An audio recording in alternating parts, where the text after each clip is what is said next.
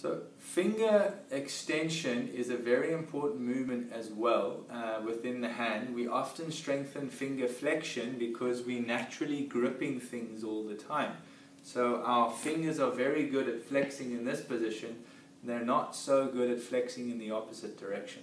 So this movement is an important movement to try and strengthen. I normally will try to do it while I'm extending my wrist, so that it becomes an exercise for stretching this tissue.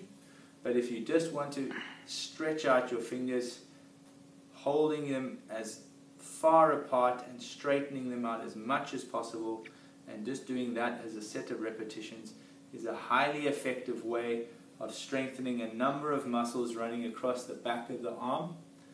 And if you add in your wrist flexion with that movement, it's very good at strengthening weak muscles and stretching tight muscles over here.